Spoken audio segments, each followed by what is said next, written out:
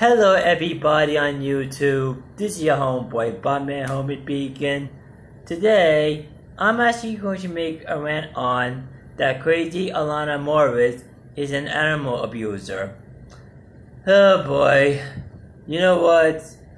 I didn't feel like I want to make this video, but I feel like she needs to be called out on her behavior towards her dog.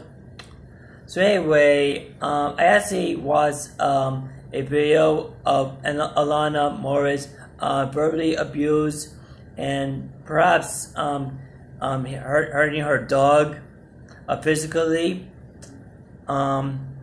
which was, I believe, the dog name is Logan. And my thoughts about it is that I'm very angry, pissed off. I just don't understand how could anybody could abuse a dog like that. Like, I just don't know why nobody don't do anything about this and stuff.